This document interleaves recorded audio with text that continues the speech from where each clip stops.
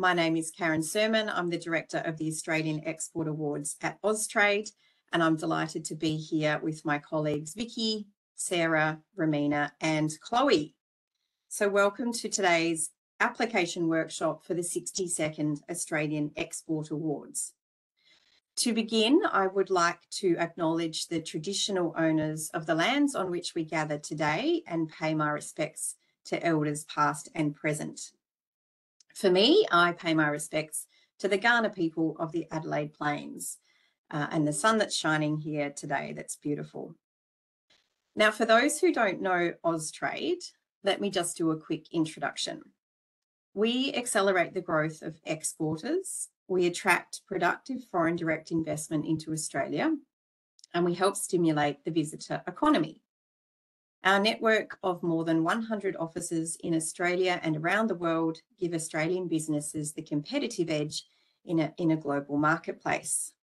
Last year, we worked with Australian business to secure over 1,400 export outcomes with an estimated value of $3.7 billion. So it's a fantastic opportunity to be here today with Austrade delivering the Australian Export Awards each year and in partnership with our state and territory colleagues to tell you a bit more about this fantastic opportunity. And as you can see here, Annette Katinas from Scoop Boots, who won the e-commerce award last year, can attest this is truly an exciting opportunity to show the world what your business is made of. So over the next 55 minutes or so, we're going to cover three things. I'll start with a brief introduction of the Australian Export Awards program and the benefits it presents to your business. Then we'll move on to talk about key information, and I'll invite Chloe to talk through the judging criteria and share some tips from past judges to help you put together a great application. Finally, the all-important, we will run through the application portal and give you some tips on how to navigate effectively so you can submit your application. There'll be time for Q&A at the end, but we'll also be running Slido that's hopefully popped up on your screen, so feel free to post questions at any stage. I should note that this session is being recorded and we'll upload the recording to YouTube, so it will be available to listen to again, and we'll share it in an upcoming EDM so you can recap. Now, just a note on Slido, if it hasn't popped up in your webinar screen, you can look for the green Slido button to the right-hand side of your screen, or you can follow the instructions there on the slide. You're welcome to submit questions at any stage. You can do that using your own name, or you can do it anonymously. You can also like other people's questions. The most popular questions will pop up to the top of the list and we'll work through them sequentially, and we'll aim to respond as we go, but to recap on any important points at the end. So let me get into business. The Australian Export Awards is Australia's longest running export awards program. It recognises outstanding, innovative and inspiring Australian exporters across 13 national categories.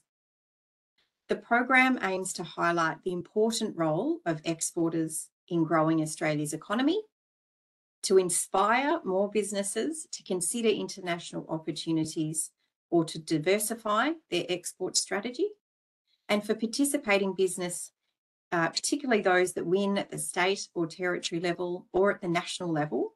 It helps drive international demand for your products and services. So let me tell you a bit more about how the program actually works. Step one, the all-important, businesses apply. You apply online in your home state or territory Export Awards program. Applications are open now and they will close on the 14th of June. Now, those state and territory programs go through a judging process, and the winners of the 13 national categories will be announced at award ceremonies in those states and territories between August and October. So everyone has a slightly different schedule. But the winners in those national categories automatically progress as national finalists of the Australian Export Awards. We will invite all the national finalists to the award ceremony that's scheduled this year on the 20th of November.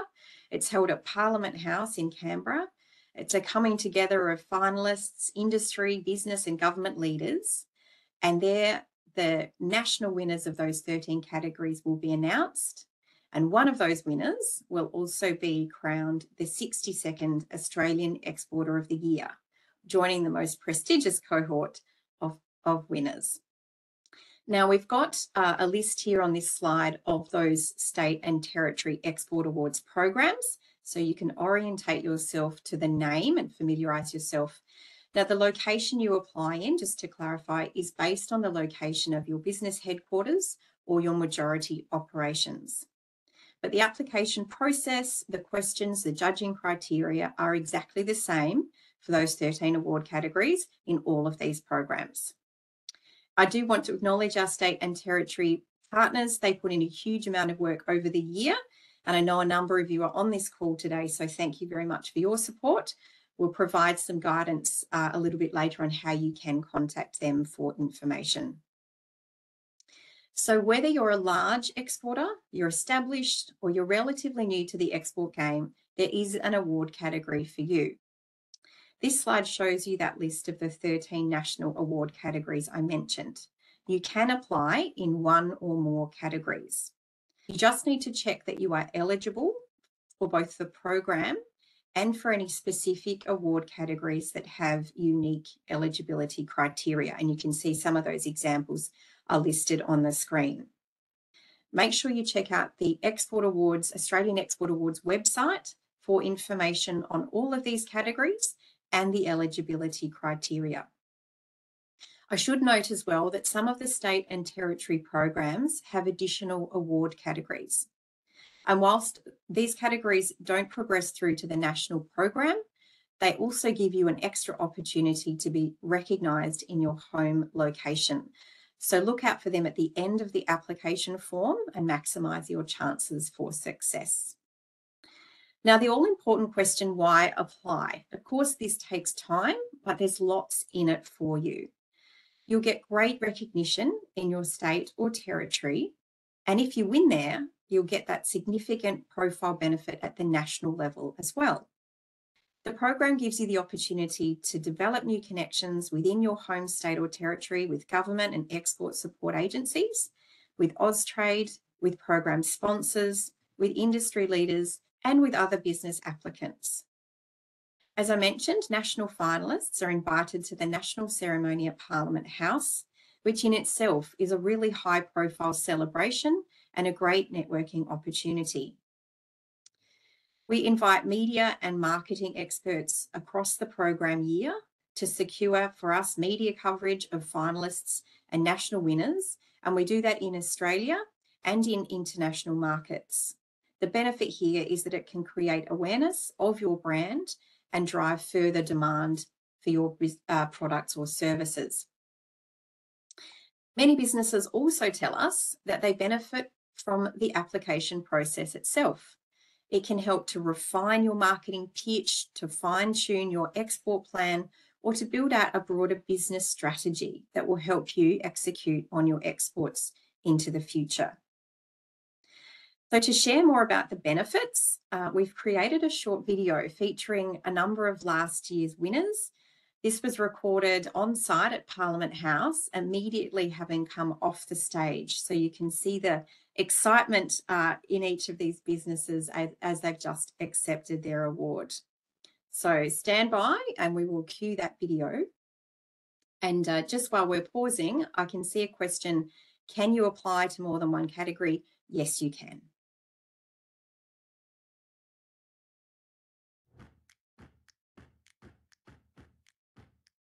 I think receiving an export award for us is really significant in terms of being able to communicate globally just how significant we are and what a role we play in the Australian economy, and also, you know, making them feel confident that we're a business that's really here to stay.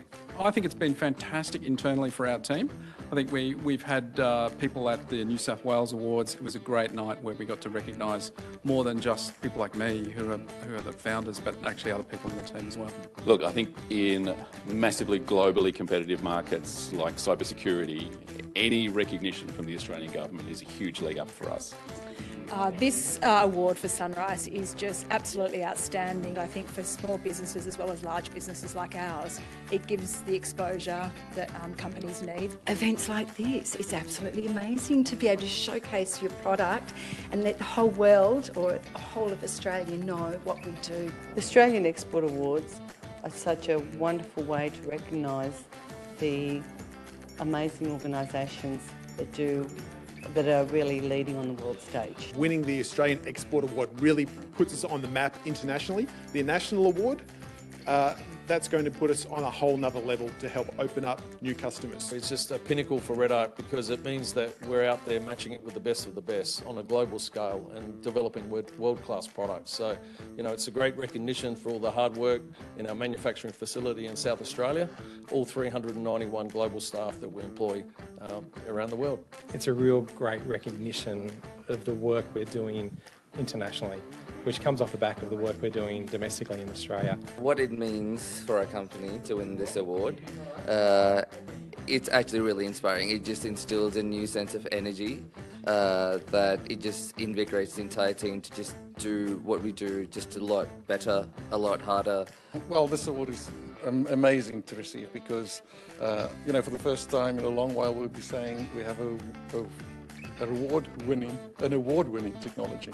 The Australian Export Awards means a huge amount to us. We're a small team, we're a really close-knit team, and all of this hard work that we've done to try and get in and potentially even disrupt an industry which is quite traditional in its ways is huge, and it means a lot to us. The awards are just recognition of that.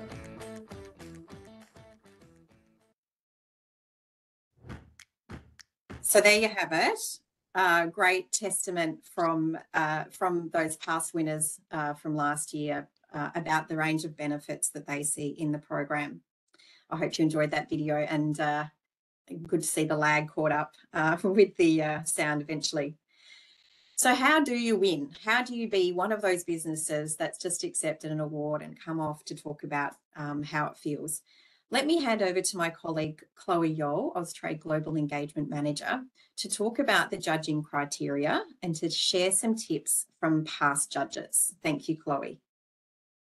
Thanks, Karen.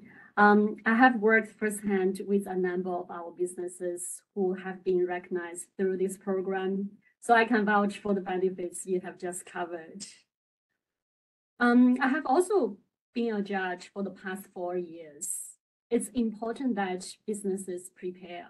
So on the Export Awards page, as you can see on the screen, you can read through the judging criteria against each application question. It's really important that you understand what the judges are looking for, and also check out the tips for applying. There are a few key areas you should address in your application. Make sure you use information, data, and examples to help you support the points around your competitive advantage, your recent export success, and your growth trajectory, your growth potential. Talk about your business leadership and innovation in international business. Demonstrate that you have your commitment to diversity, to inclusion and sustainability, or any other ways that you have made a positive social impact. And also make a strong case around how exports are contributing to your business expansion. Based on my experience and also the feedback from a number of past judges, we have put together a few tips under the 6 headings to help you prepare and submit a strong standout application. The number 1 is why you. It's important to write a clear summary of your value proposition, why you do what you do, why you have used this particular strategy, and why this has been working out well for you, how you are unique, what you have done differently from the competition. Number 2 is to keep it simple. Prepare early so you have enough time to get feedback from across your organization to give you very relevant and recent examples. Keep your responses clear. Try to avoid jargons or big language.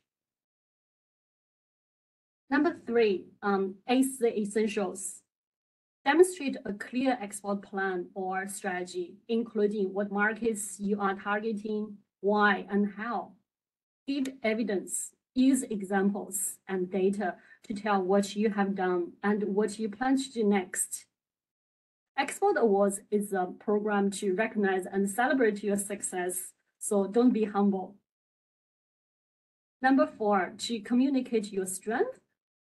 Tell the judges about the strengths of your products, your service, what makes them marketable or impactful. Demonstrate your financial position and how you will continue to grow your international business. Really highlight any community or sustainability measures that make you stand out. Be sure to let the judge know any features that have underpinned your success. Number 5, explain the challenges you have faced. We all know that success in export business is not all about like increases in numbers.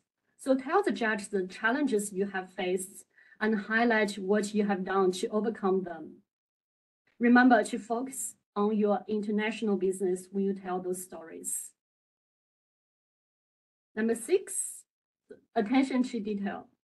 It's important that avoid simple mistakes that can negatively impact your overall score. Be prepared. Don't assume the judges know your business. So try to use plain language to avoid acronyms and explain the technical terms. And don't forget to showcase the breadth of your exports. Even if you are currently only focusing on one market, strongly focusing on one market, but give judges an idea of what you are doing in other markets to diversify and what your future plans are. Lastly, make sure you apply. You can't win an award if you don't apply. You will need to supply some financial information to validate the claims throughout the application. So now I will hand back to Karen to talk more about that aspect. Thanks very much, Chloe. Great tips there. And as a reminder, we have a summary of those top tips from our past judges on the Export Awards website on the Apply page, so you can revisit all of those great tips. As mentioned, when looking, there are some questions around your finances, and this is really to help validate the story and the claims that you've made through your responses to other questions. So when looking at that financial input, the judges will consider the soundness of your financial strategy and your planning, particularly in respect of how it will support your international growth. So they're looking for a sound financial base, that could be cash or assets, other revenue sources, but it's not about bigger is better. And you know, you'll see previous winners are very small through to very big. But it is important to enable the judges to understand and consider your exports as a proportion of total revenue, the export value, and any year-on-year changes. And this year you can actually explain, provide a little bit of feedback around reasons for any year-on-year changes, and also to share export revenue by key export markets. That helps judges understand where you're focused, where you might be diversifying or expanding your export footprint. It's really important to supply accurate data across 3 financial years, with the exception of businesses applying in the emerging exporter category, where you can supply that data for up to 3 years, or if you're an ASX listed company, where we ask that you upload a copy of your last financial year report. Estimates can only be provided for the current financial year. Rest assured, the data is kept confidential, but as I said, please do prepare in advance. Don't leave this section, or in fact any other section, to the last day, because you will need to spend a little bit of time getting that together.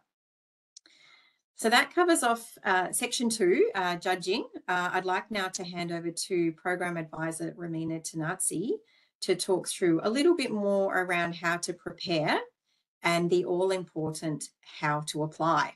Over to you, Romina. Thank you, Karen. So you can find out more about all the questions you will need to respond to on the Australian Exports Awards website under the Apply section. There is a section called Application Preview.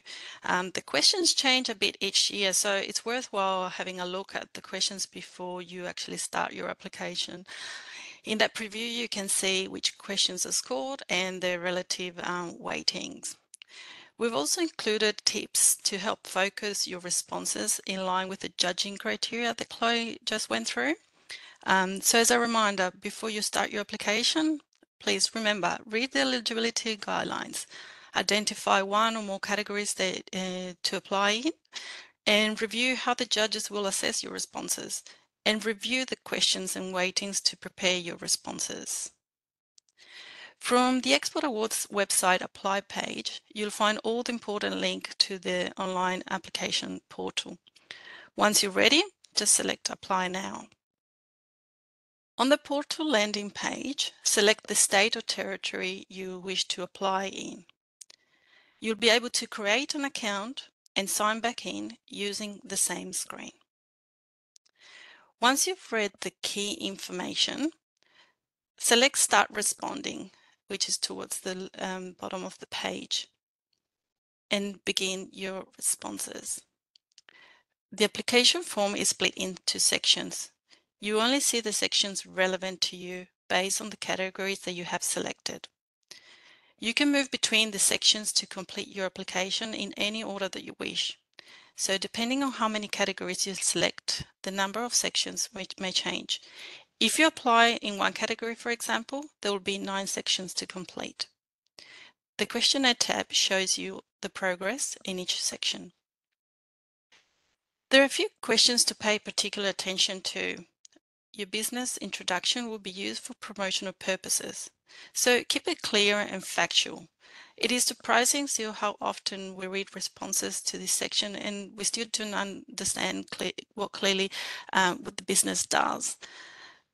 So please complete your application paying also attention to the word count, which is you can see on the right hand side of the response. You need to provide export revenue from international sales to your key export markets for the past 3 years, or less for the emerging exporter category. As Karen touched on, you'll also need to supply information on your assets, liabilities, and profit or loss. You must also upload at least 1 logo and 3 images. Only JPG, JPEG, and PNG files formats are accepted. So if you need technical help, there are some options. You can use the blue help button that you'll find in every screen of the portal. You can also call the number on the screen or email the support line during business hours. If you have any questions instead regarding the questions, the eligibility criteria, so please, for those, please contact the State and Territory Program Coordinator, and there is a link on the chat right now on how to do that. So before you submit, review your responses and follow prompts to finalize any incomplete sections. You can only submit when all the mandatory questions are complete. At the final step, the system will prompt you if there are incomplete responses that you'll need to review. Click Submit and lock the responses to submit your entire application. If you have forgotten something, you can still edit your application before the deadline, which is June 14. So you can just simply return to the application by going back to the portal and signing in and selecting Reopen your application, make your edits, and then and then don't forget to submit once you have finalized your application. So that's the end of the how to apply online. So I think now we can move on to the Q&A session. And I'll hand it over to you, Karen, for our first questions. Thank you, Romina. I hope that has covered off all the key questions you were wondering about, but no doubt there are things you may want to recap or questions you've not been, points we've made that have not been clear to you. So please feel free, any question is a good question, to jump into Slido, and we'll work our way through from top to bottom. So I'm just navigating myself around Slido. There's a question here. Can you outline the evaluation process for the Australian Export Awards? What criteria are used to assess applicants and determine the winners? Now we've touched on the application, the judging criteria. So on the Export Awards website, on that apply page, if you hit the judging criteria tab, you'll actually see question by question where we're guiding the judges to consider their assessment of those questions. All of the judges work to this common set of judging criteria. So if you follow that information, you'll start in a very good place, ensuring that your responses are relevant to the guidance the judges have received. In terms of the process, so as we mentioned, you apply initially in your home state or territory. So in the first round, applications are judged in your home state or territory. So let's just pick New South Wales as an example. So there will be judges for New South Wales assessing all of the applications that come through, where each applicant in a given criteria is assessed against other applicants in that, in that category. And ultimately, at the state and territory level, winners will be determined across those national awards. And if the state or territory is running additional awards, they'll also be going through the judging process at the same time. The winners will be announced at those state and territory awards ceremonies. And as soon as they are announced, we are notified at the national level of those national finalists. And those businesses go through a second round judging process. National finalists come to the national awards and are then in it to win it. We'll announce the 13 national category winners and the Australian Exporter of the Year on the night. Thank you, Karen. I think that I can see a couple of questions that I might be able to answer. I can see, can we add videos in our application? The only attachments that are accepted on the application are actually the images that, as we suggested on the attachment section, which is images that depict your services or products that you're representing, and your logos. So those are the attachments accepted. And also, if you've answered the question yes to I am an ASX listed company, you will be prompted to upload PDF of the latest financial report. So those are the only attachments that will be accepted in the application form. There was another question. I think we've answered the one, can you apply more than one category? Yes, certainly you can. And there was another question on saying if you can go back, am I able to start my application and come back to it later? Yes, definitely you can until the deadline of June 14. So we encouraged you to do that before then. Let's see what.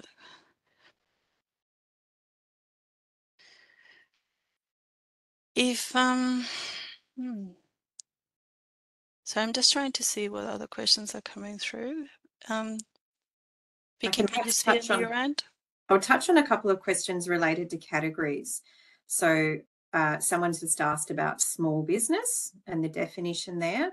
So to be eligible for the Small Business Award category, you need to have total annual sales not exceeding 10 million Australian dollars.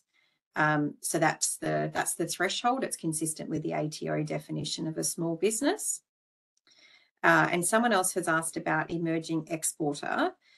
So the eligibility there is that you've been exporting for up to 3 years. So for anyone that has been exporting longer than 3 years, you can't apply for the Emerging Exporter Award. But if you are new to export, you've been exporting for 1 or 2 or 3 years, you are still welcome to apply in any other category that you are eligible for. So I hope that clarifies those 2 questions.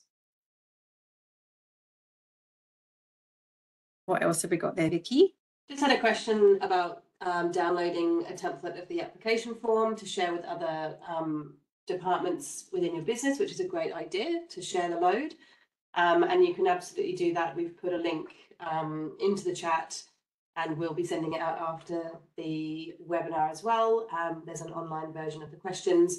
There's also, once you start your application, an ability to download the application and then any of your answers for offline use as well. Thank you, Vicky. I can see another question. Does applying more than one category require separate applications, or are there just additional sections to complete?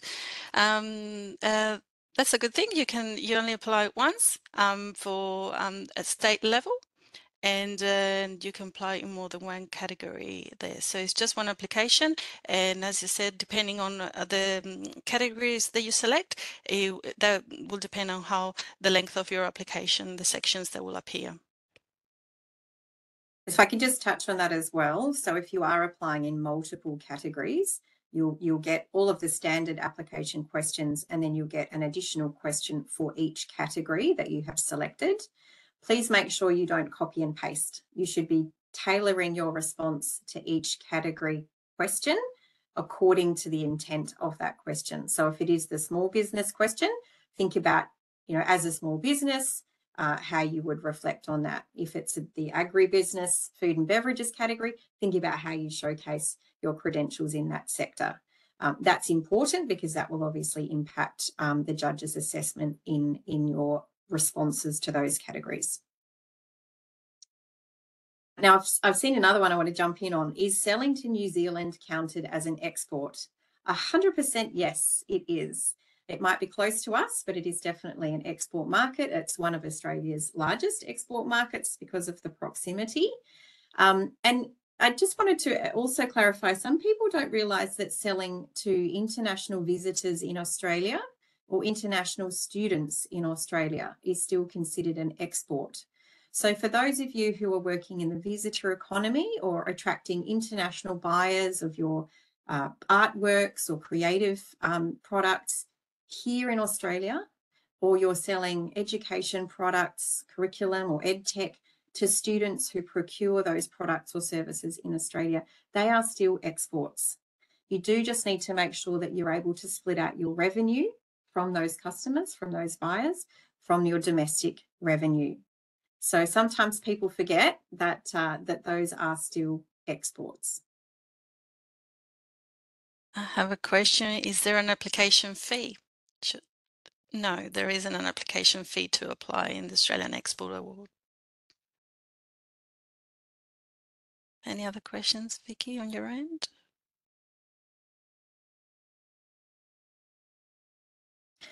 There's a question here, will the presentation be shared? Yes, we will send that out attached to a thank you email. So you'll have access to the information that we've shared today. And as I mentioned, the recording will be circulated via our EDM. So if you haven't subscribed to the Export Awards newsletter, you can jump onto our website and do that. And then we'll be sure to keep you in touch with all of the latest news.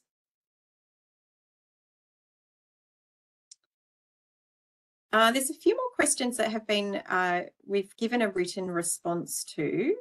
How many businesses apply was one. So last year we had 331 applicants. The previous year it was close to 300. So that gives you a bit of a reference. And there's a question about subsidiaries. So the key point here is that you apply using an ABN, and your responses should reflect the scope of the business under that ABN. So if you're a subsidiary and you have a unique ABN, then you can apply under that ABN and name and talk about the expertise, experience, plans, and successes of that business as a subsidiary. If you're a subsidiary but you sit under the same umbrella ABN, then you need to apply under that umbrella organisation and think about how you craft the narrative reflecting the overall business outputs. So I hope that's clear. The ABN is a defining element as to what entity you need to apply under and how you would demonstrate your successes as that organisation.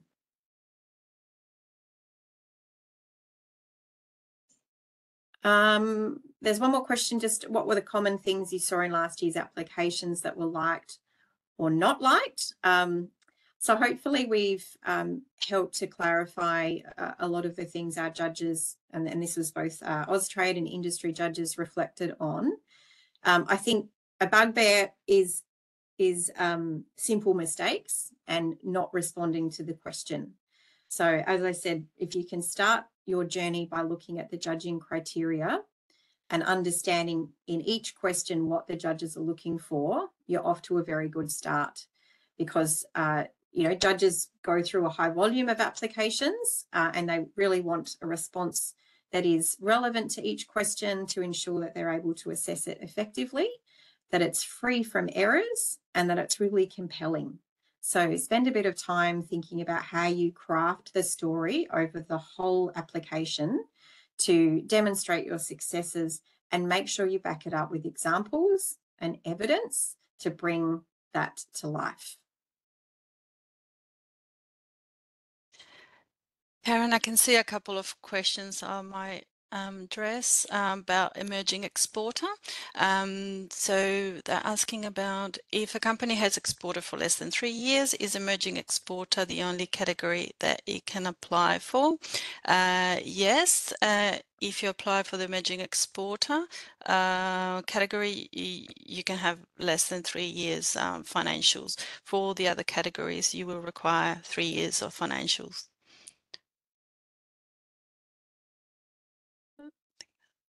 The appeals process for unsuccessful applications. We recommend that you talk to your state and territory export awards program partner, which we put the link in the chat, or get in touch if it's through to national, get in touch with the national team for feedback.